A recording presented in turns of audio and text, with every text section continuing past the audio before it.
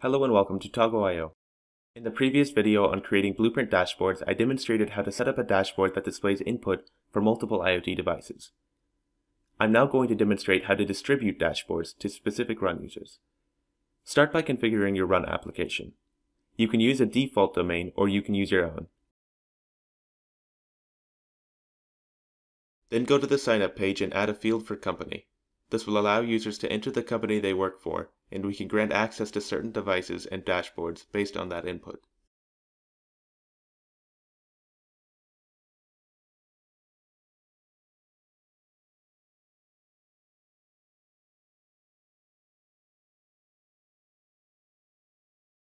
If I sign up with a test account, I can see that company is now a required field. After signing up, I will be able to sign in, but I won't have access to any dashboards until I have been granted access by the administrator.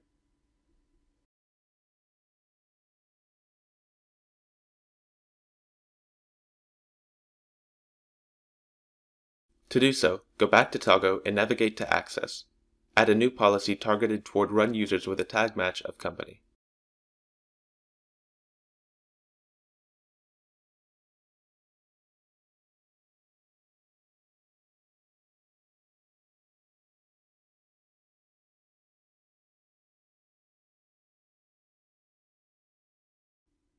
Next, add a permission to allow users to view and interact with your dashboard.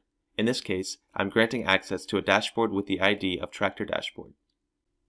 Now add a second permission for the device you would like to grant access to. I'm going to choose a device field of tag match equal to company.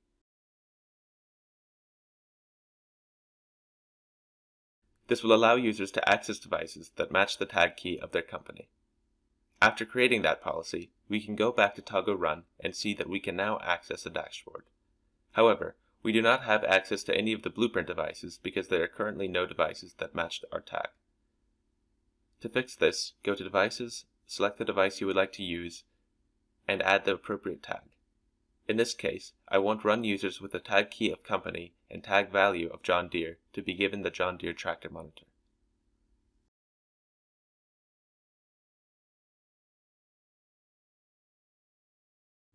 Now if I go back to TagoRUN, I will be able to use the device. I can also add that tag to other devices to achieve the same result.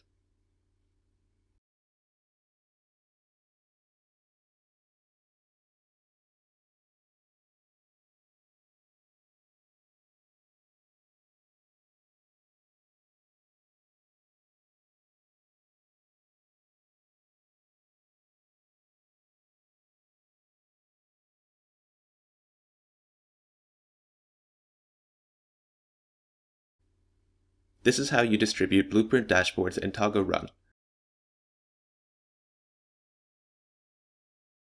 For more information about blueprint dashboards and permissions, visit our website and access the documentation. Thank you for watching.